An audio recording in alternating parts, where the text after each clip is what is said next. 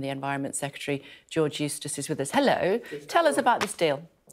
Well, the challenge that we've had is, as everybody comes out of the pandemic, the whole world, there's a lot of disruption in supply chains, some issues with labour, issues with shipping, issues with logistics. And this latest problem is that due to rising gas prices, with a surge in demand for gas in parts of the world, these two plants have had to close because it's not been economic for them to manufacture the fertiliser. That, in turn, means that there's this big shortage of carbon dioxide, which is critical for use in the poultry industry, the pig industry, other food sectors, beverage sectors as well. So we've intervened to basically support this company with some of their fixed costs on a short-term basis, just for a few weeks, so that we can keep that carbon dioxide supply going and give the market time to adjust and for other supplies to come on stream. How much is it going to cost? Well, I'm not going into the final details of that because I know lawyers were still working on those final details last night. It's going to be in sort of many millions, possibly the tens of millions, but it's to underpin some of those fixed costs. So tens of millions, even just for 3 weeks?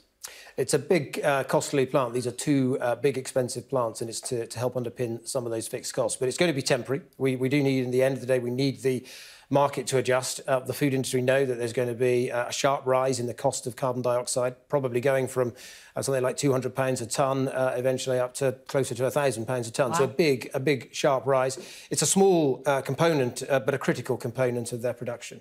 And so the plant that's opening at the moment is the one on Teesside.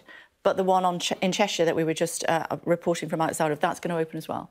I understand that both of them are going to reopen to bring those supplies back online. The challenge we've had is there is another factory in the UK, but that's currently closed for maintenance. There's also another factory that we often get supplies from in Norway. That's also closed for maintenance. So we have this perfect storm of two plants closing because they don't have a market for their fertiliser, because prices have risen, and two other plants that are currently closed for maintenance. Once those plants reopen, then we'll be back into a properly functioning normal market. Could we not have seen this coming?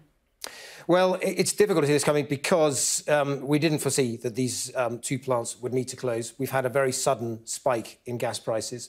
There's a lot of, as I said, turbulence in global supply chains at the moment as the world sort of comes out of the pandemic, comes out of lockdown, starts to get back to business as usual. We're seeing surges in demand for gas. That's having knock-on impacts that you can't always predict. And it is always the case, though, that carbon dioxide, there are a few big players involved in it. It's a chemical process. These are big chemical plants. It's not where you've got hundreds of players and an easily functioning market. You do rely on big capital investment, typically run by a few big companies. And has it been a happy deal, or have there been stern words?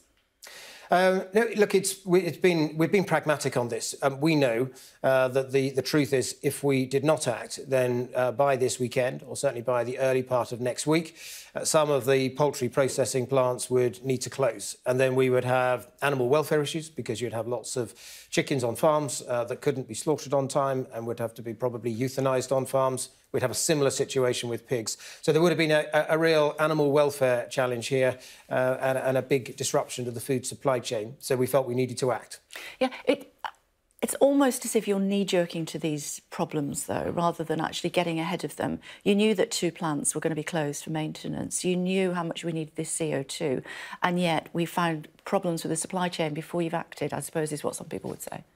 Well, we've acted before that problem presented itself. Had we not acted... Not really, have you? Because, well, I think we have, because... There are some empty shelves, and we've seen pig farmers and other people on the news saying these pigs should have been already at market and we can't move them because we can't have them euthanised. Well, look, we have a free market economy, and that's right. As a general rule, we believe that the market should adjust to these and that companies should come in.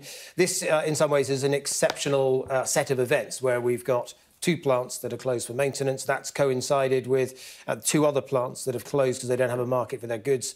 We couldn't foresee that. We do know that carbon dioxide is a critical ingredient. We had previous issues, for instance, in 2018, but it is the reality that because it's a byproduct of a major chemical manufacturing process, there are a few big players. that control and dominate this market, and that won't change when you have these sorts of processes that rely on heavy capital investment. OK, just final thought on that before we move on to other things.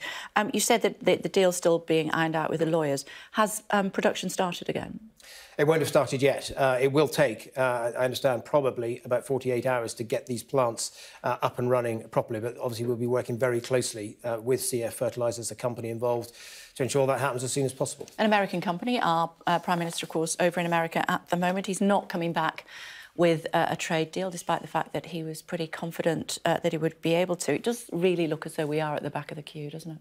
Well, look, President Biden's always been clear that trade deals are not really a priority for him at the moment. But look... Not with us, certainly. Well, we've done 60 trade deals, including an agreement in principle with Australia, an agreement with Japan, which is a very important trading partner.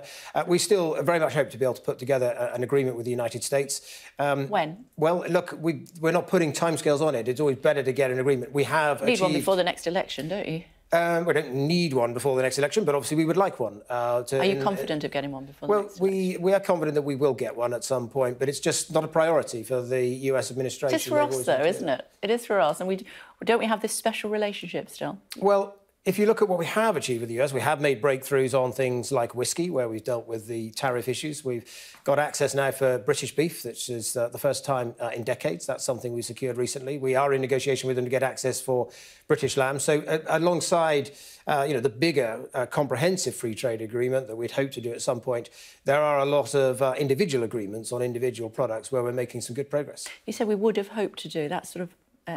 in the past, or are we still pretty confident that we will get that deal at some stage? The PM's been But we can't clear. say what sort of timeline. We want to do a trade deal with the United States. We've always been clear on that. We've never put a timescale on it. What are the sticking points? It's just not been a priority for the US administration. I think President Biden's been clear. Was clear during his election campaign that trade deals, weren't going to be a priority for the early part of his administration. But he is doing a trade deal, of course, isn't he, with Mexico and also Canada, and we're quite keen to piggyback off the back of that. How would that work? Well, look, we don't rule anything out. Our preference is that we have a bilateral trade agreement with the United States. And obviously, we're also joining the CPTPP partnership in Pacific. And we're getting into acronyms early in the morning. Yes. Well, it's essentially a trans-Pacific partnership. That's an agreement with a group of like-minded countries. It's possible that the United States will be getting on board with that as well. So, look, we're making progress on trade deals in many areas, 60 trade deals in place, including, as I said, with But particularly this Canada-Mexico-America deal. Do we want to get on the back of that one as well? Well, we don't rule anything out, but obviously, with any trade deal, it's the detail that counts. Our preference is to do a bilateral trade agreement with the United States. We still hope that we can do that, but there's not a particular rush to do it. With any trade agreement, it's better to get the details of the agreement right rather than be in a rush. And President Biden's always been clear that a trade agreement isn't an early priority for him. He said that during his election campaign. It would mean we'd have to have that pesky chlorinated chicken, though, wouldn't it, if we if we jumped off the back of that deal? And my director in my ear is going, ugh. You wouldn't have to, because the basically the import standards would be set by the UK. So-called SPS standards are set by us. There's a prohibition on sale of poultry treated with chlorine, and no plans to change that at all.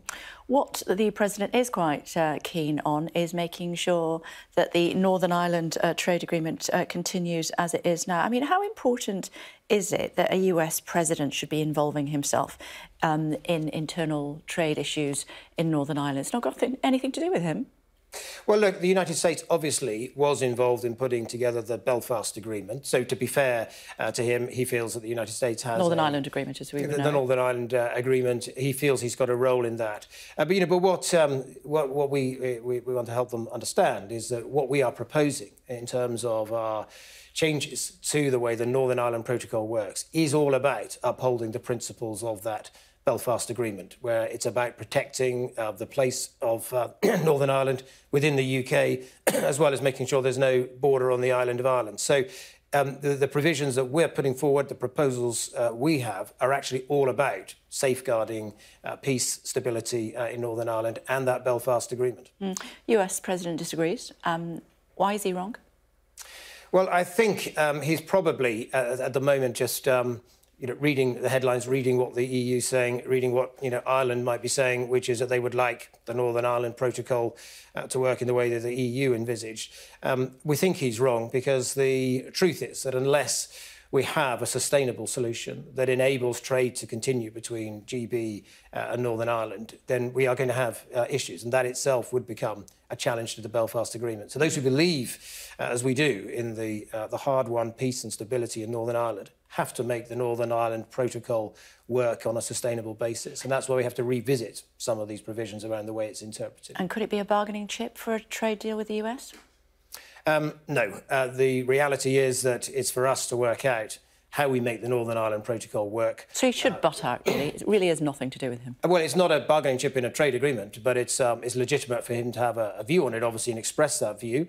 And we'll obviously explain to the United States that, effectively, what it's tantamount to saying that potatoes grown in one part of the United States can't be sold in another part of the United States. I think when you explain some of those provisions in detail, it is understood by the US government that clearly doesn't make any sense, and therefore should be revisited. I'm guessing he knows all of that. Well, look, it's a very complicated piece of agreement, the Northern Ireland Protocol.